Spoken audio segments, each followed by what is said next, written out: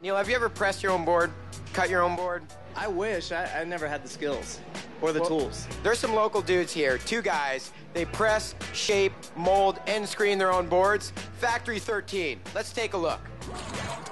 My name is Daniel Creedon. I'm the owner and founder of Factory13 Experimental Skateboard Manufacturing. This is my best friend Lance Tranter. He's second in command here at Factory13. Started from nothing, no tools, no resources. Nobody believed in Factory13 at first. It was horrible trying to get any kind of respect. There was all kinds of naysayers.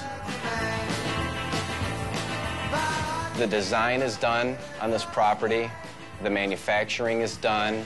The finishing is done. The printing is done here.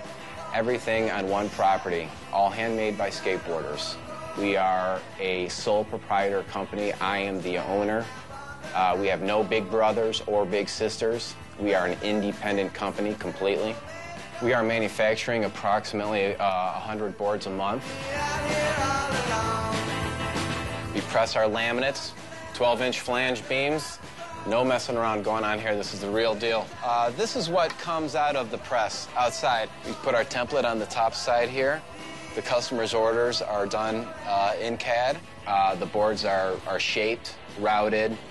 Over here we have our router table where we run our model boards with some wooden templates, all done by hand, of course.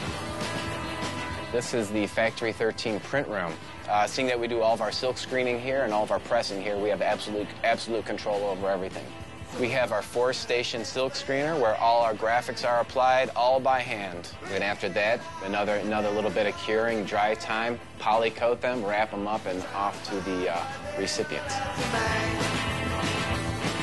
There are seekers, people that are seeking out things like this all over the world, and they find it here and they see it and they want to be part of it.